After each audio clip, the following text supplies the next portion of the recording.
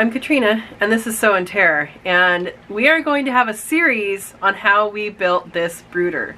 So this brooder is 5 feet by 3 feet. 3 feet's a little too deep, but that's what we did. And so I'm going to make this a series. There's tons of footage for me to go through, so that makes it easier on me, probably easier on you guys to watch, and plus it will have a few different skills in there that you might be able to apply to other projects. So we're going to start with cutting out the windows. So these are from the old windows of the house.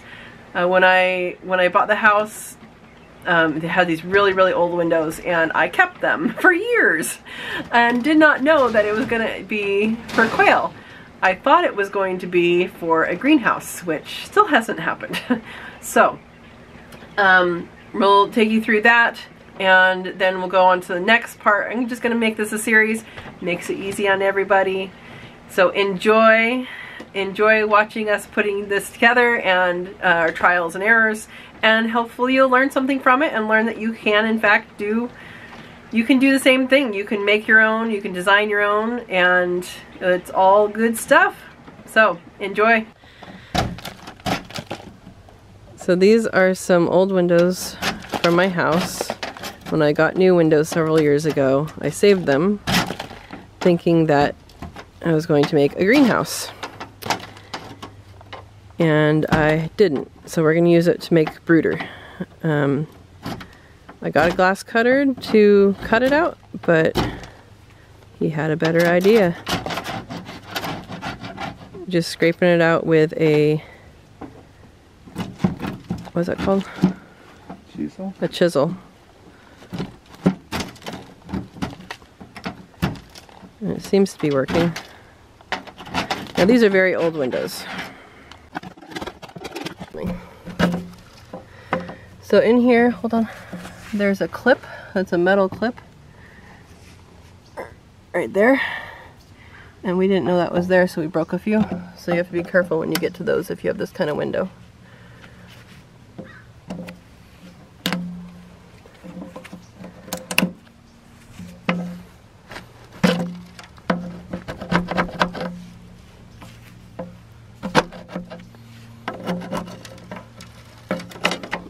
Where'd it go? Where'd it go? Oh. And here's what the clips looks like. Because what we found is that if you kind of jam right through, you end up breaking the glass. So we did have to tape a corner because it did break right there. But after it's all chiseled out, it's easy to lift up. And there's our piece of glass.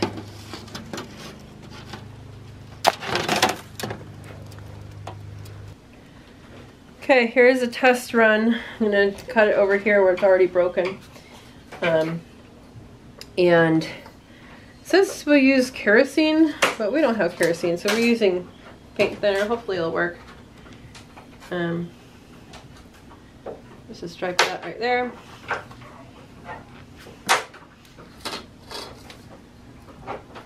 Oh, this needs to move.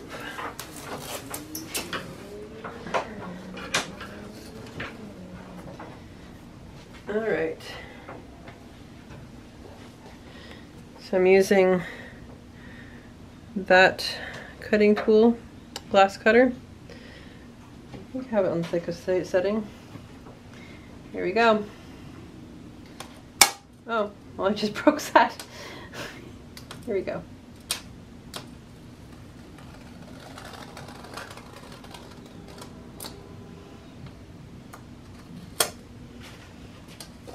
See if it works.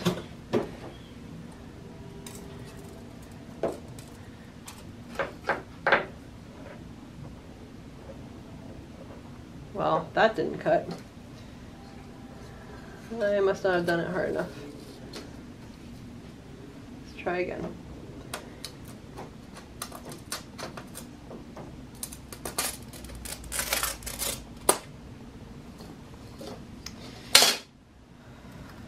See.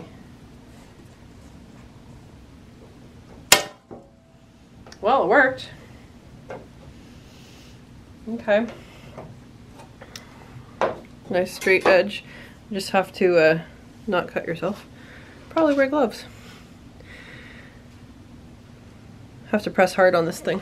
So I've done a practice cut, and it works with paint thinner instead of, you're supposed to use kerosene, but it does work.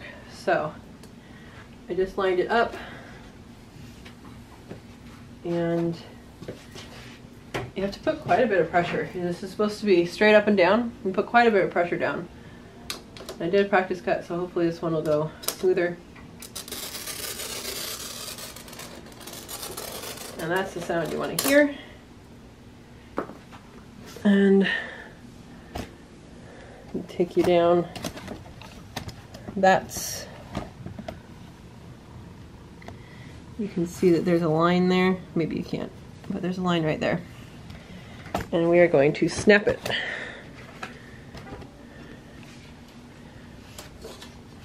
By picking it up.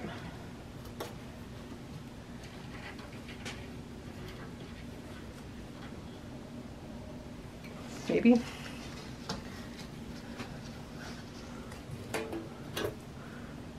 Set it on top of the metal and then push. I got most of it. No, I'm gonna try and score it again. I don't think you're supposed to rescore it, but too bad. Well, not quite straight, but probably usable. We'll set that aside. So we need several more and we'll be good. 9 3/8 is what I'm looking for. So we have a broken corner over here. I'm going to line this up on the corner.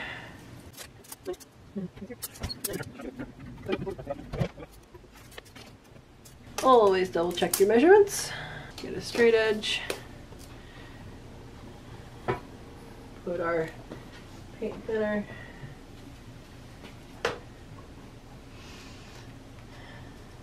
And hopefully cut a line. Ready, set, press.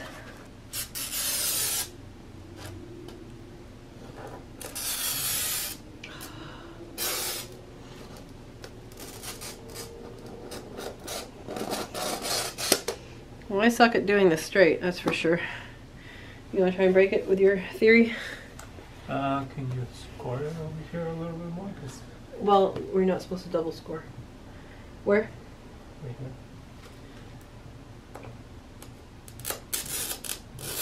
Is that? Yeah. Okay. Did everything got scored all the way? I'm not sure about this, but it's kind of wavy. Okay, we're gonna find out. Do your magic. Okay. We're filming this, by the way. Lift it up. Do you want gloves? No. You sure? Yeah. Right there? Yeah. You want me to press while you press? Yeah, try pressing on that side too.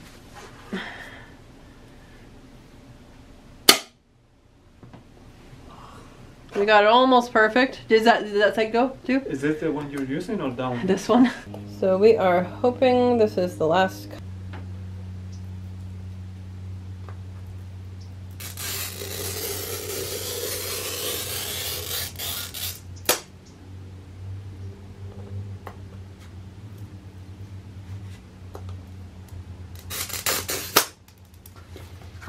All right, we successfully broke the other one.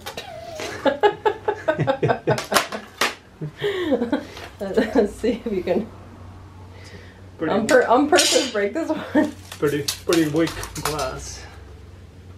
Let's see. So the reason why we're cutting this one at 2 feet instead of 3 feet is because it had a crack, and we have a 1 foot piece that we can use to make it a total of 3 feet.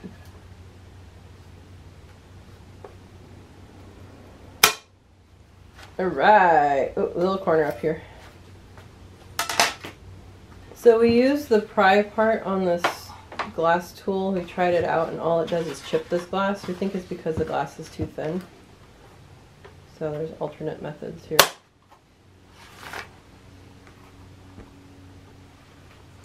Oh, it's okay. Maybe that's where our cord can go through.